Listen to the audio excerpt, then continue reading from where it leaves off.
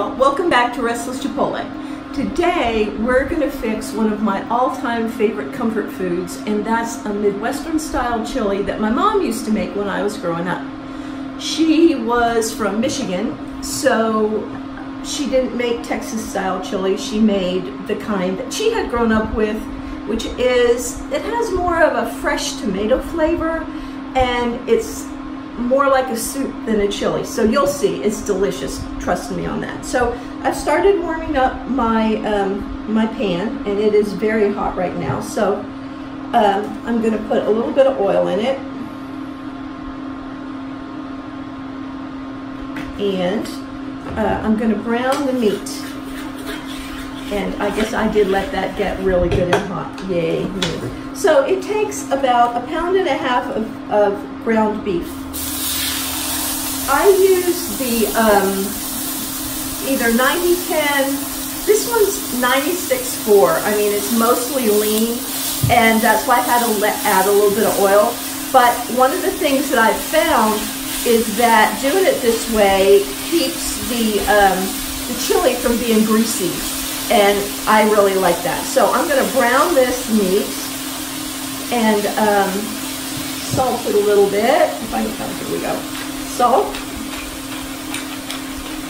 and a little bit of pepper, because it takes the flavor in better when it's cooking than after it's cooked. So we're going to let that brown, and while that's browning, I'm going to come over here and I'm going to chop up celery, onion, and two green peppers. As I said, this is more of a, it's a fresher tasting dish than what most chili is. And so if you're expecting Texas style, kind of like with a thick gravy, that's not what this is at all, okay? And it's delicious, but it's not that kind of chili. So just to make that perfectly clear. So I'm going to go ahead and cut a bunch of this up and finish browning this, and I'll be right back. Okay, I'm browning the meat, and I put some green peppers in there. I'm going to put the rest of the green peppers in, and you can see they're not chopped up small. They're just, this is just kind of a rustic thing. You can chop them up smaller if you want to, but I don't really mess with it. And I'm adding my celery, which I cut up the leaves as well as the stalks, and my onions that I also cut up kind of rustically. I'm going to add all of that in there and cook it down a little bit till it gets tender. As you can see, this has got a lot of fresh vegetable flavor in it. Just from the onions and the green pepper. You could put garlic in this if you want. I don't really like garlic in it. It's one of the few things that I just like, that just fresh summer flavor. It just tastes to me like it came straight out of a late summer garden, and so that's what I want to keep. But you can sure add garlic powder or fresh garlic if you want to. That's no problem at all. It will be good. It just be different. And this is one of those things that you can stretch as much as you need to. Now, I know I've said it before, but my parents, my mom was born in 1918 and my dad was born in 1917. So I was a late life baby. I'm actually adopted, so that's part of the reason for that. But point is that they were adults, or nearly adults, during the Depression. So let's see, if Mom was born in 1918, she would have been 12 in 1930 when the Depression hit, late 1929. So during those years, she was responsible. She was older, she was a teenager growing up into a young woman, and they lived on a farm in Michigan. So all of that to say that my parents never, ever wasted anything. And my mom knew how to stretch a meal, even though my dad made good money. My mom would take something like this, and she might use 1/4 of a pound of hamburger in it, and then just a lot of vegetables from the garden, because they always had a vegetable garden. That was another thing that they brought from the Depression. And they were very self-sufficient, I guess would be the good word for that. So all of that to say that you can cut back on the meat if you want to, and however you want to do it. You can add more meat if you want to, but this makes a lot. It freezes really, really well, and it's really good the second day, so you can make it, you know, you can make a big batch and keep it in the refrigerator and then just have lunch every day, or however you want to do it. This is very versatile. It's one of my most versatile recipes. My mom always made this on the first cold day, the first time we had a cold snap. She'd call me up and she'd say, bring the kids over, I'm making chili. And boy, we would pile into the car and head over there for some of that, because it's, like I said, it's my favorite comfort food, and it's my older kids' favorite comfort food too. My younger kids didn't really know their grandmother very well, and they didn't, excuse me, spend as much time with her, so I don't think they have those same kind of memories as the older kids do. Anyway, so this all gets browned. The ground beef is all browned and cooked now. The vegetables are starting to soften a little bit. And so what we're going to do is we're going to take this off the heat. And we're going to make sure I don't burn my fingers while I do it, right? All right, we're going to take that off the heat. And we're going to put this on the heat, because now we're going to put it together. So then the next thing we're going to do is we're going to add 3 14.5 ounce cans of stewed tomatoes. 1, 2, 3. I don't know if any of y'all remember, but back in the day, those used to be pound cans, and it always frustrates me because nowadays I'll go back through an old recipe and it'll say put in 3 1-pound cans of stewed tomatoes or whatever, and it's like you can't even find those anymore. So things change, and we have to change with them. So the 14.5 ounce cans are fine. If I happen to say a pound can of tomatoes, it's just because that's what my recipe says, not what not what's actually available. It's the same thing. I was noticing macaroni goes in this, and one of the things I was noticing was with the macaroni that my recipe calls for a pound of macaroni, but the bags are now 12.5 ounces. And so, that's the crazy thing about old recipes. Now, you want to break those stewed tomatoes up, and you can do that with a spoon, but it takes forever. So if y'all will excuse me, I'm going to do it the way that I do it at home. My hands are clean, and I'm just going to go in here and break it up with my fingers. It's just, I don't know, it's the easiest way to do it. This is starting to heat up, and I'm used to it. You might want to do this before you actually put yours on the stove so that you're not burning your fingers. But, I have always done the things the hard way, and I don't see any reason to stop now, right? Okay, so I'm going to break up those stewed tomatoes. It took me the longest time, after my mom passed away, it took me the longest time to figure out how to get this recipe right. It just never tasted like hers. And there's another recipe too. And I don't have it on the blog yet, but I will. I'm going to put it on this fall.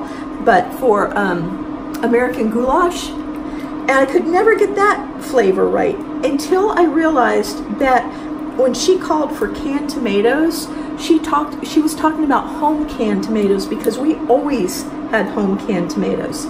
And so what tastes like home canned tomatoes? Stewed tomatoes. So that's just a little hint. Ooh, I've really messed up my towel now. That's just a little hint that if you have an old recipe of your mom's or your grandmom's and it calls for some kind of tomatoes and it just won't taste right, you know, no matter what you do, you can't get it to taste right. Try using stewed tomatoes in it and see if that doesn't help, because they have more of that home canned flavor than regular canned tomatoes. I'm not going to make this into a sauce or anything. I'm going to leave the tomatoes chunky in it, but I just wanted them to be a little broken up. Again, this is a rustic dish. It's not, you know, it's not fancy. And so the next thing that we're going to do is we're going to add red kidney beans. And I'm hoping that I grabbed a pot that was big enough, because I'm starting to look at that and thinking that maybe I got the wrong pot, but we'll see. So then after that, you want to put in not tomato juice, but tomato or vegetable juice cocktail, V8 or whatever kind that you use. V8's not paying me, and sometimes I use it and sometimes I don't. But you're going to want like 2 quarts of it, I think is what the recipe calls for. I'm not going to put all of that in right now. I'm just going to get it started. That gives it even more tomato flavor. And then I'm going to put in my meat and green peppers and onions mixture that I just did, because this is all going to simmer together until all of the flavors are released. I'm going to put that in there. Now I am going to stop with putting things in there because my pan is going to overflow, and I do not want that to happen. And I need to put a little bit more of this in there because it has to be juicy, because in a minute I'm going to put the macaroni in there. You want the macaroni to simmer in there because it picks up the flavor. This is a quick kind of chili that you can do on top of the stove in an hour or less, or you can put it in a slow cooker. Since it's already all cooked, you would just put it in there and either leave it on warm for however many hours, or cook it on low for maybe 4 hours. Too much more than that and it's going to start to evaporate and it's just not that good. Okay, once you do that, you're going to put in a couple of teaspoons, and honestly I do not have my recipe right in front of me. It is across the room and I thought I was going to be able to see it, but I can't. So the amounts will probably be different on the recipe. Go by the recipe. Do as I do, do as I say, not as I do, whatever. All right, so I'm going to put in 1.5 teaspoons of cumin because I like cumin. I think it calls for 2 teaspoons in the recipe, I'm not sure. And this chili, this is the coolest stuff. I got this in Santa Fe, and it is, I'm trying to get the story straight from it, but I noticed on the top it says that that the product is classified as non-ready to eat. Do not consume uncooked. Please cook to 165 before consuming. And I was like, okay, that sounds really weird. So I asked the guy and I said, why is that? And he said, well, this is a heirloom chili and it's grown by a lady that lives on one of the reservation areas north of here or south of here, whatever. And so the government doesn't inspect it, and so because they don't inspect it, they have to put that on it. And I said, okay, that's the kind I want. I don't want the kind that the government inspected because I'm rebellious that way. And so this is some pretty amazing chili. I'm going to put in, because it's a little spicier than what the chili powder from the store would be, I'm going to put in 2 teaspoons. Look how beautiful, I mean, such a beautiful color. I'm going to put in 2 teaspoons and leave it at that for now, and then I'll taste it in a little bit and see what we've got. All right, so I've got my cumin, I've got my chili, I've got the salt and pepper and all of that stuff in there. So the thing that we need to do now is just kind of sit back and let it come to a boil. Now that it's started to simmer a little bit, I'm gonna go ahead and get my macaroni, which is already cooked. I didn't think that you guys needed me to show you how to cook macaroni, right? You just use a lot of boiling water. And I'm gonna put the macaroni in here. Now, normally I would just put it all in at once, but because my pan is a little bit on the small side and I'm concerned about it overflowing and making a huge mess in my studio as opposed to making a huge mess in my kitchen, which actually happens all the time, I'm just gonna put part of it in. So this is, this would normally, I would have all of my ingredients in here, all of the juice, all of the meat and vegetables simmering away, and then all of the macaroni. But, so I'm gonna put, once it starts to simmer, I'm gonna put the macaroni in there, and then I'm gonna simmer it with the macaroni in there so that the pasta gets a chance to soak up all of the flavor from the meat and the vegetables and stuff.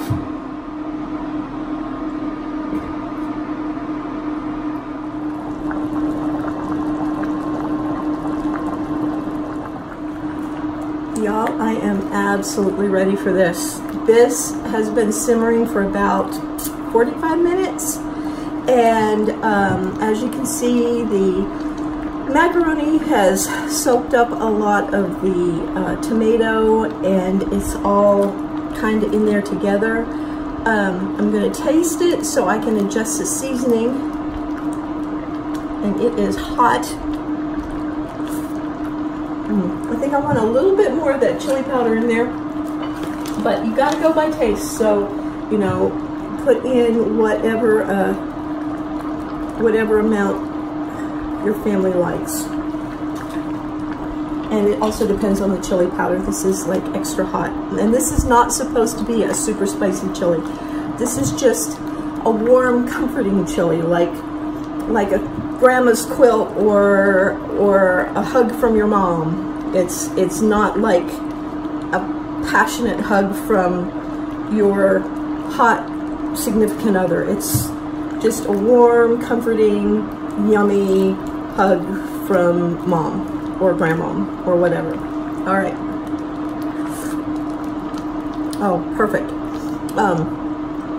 If you happen to be getting warm, comfortable hugs from your hot significant other, you guys need to think about spicing it up a little bit, in my opinion only. So there's that. You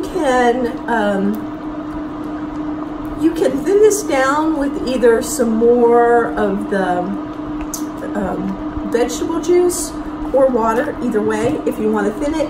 I would prefer it a little bit thinner, and so I will probably thin it down. But for right now, this just looks, it smells amazing in here, and it looks fantastic too. I'm gonna ladle some of this into my soup bowl here. And you know, I don't usually garnish this because it just doesn't seem to me to need a garnish, but you could snip some fresh parsley or something like that on top. Whatever you want to do. You know, I'm easy. I'm not going to argue with you. Whatever you want to do is fine with me. So that's it. Let me clean this up a little bit. Look at that. So we've got pasta and meat and tomatoes, and oh my gosh, it smells so good. I'm going to see you guys on the other side in just a minute. Oh my gosh, y'all. If you could smell it in here, it's unbelievable. So unbelievable.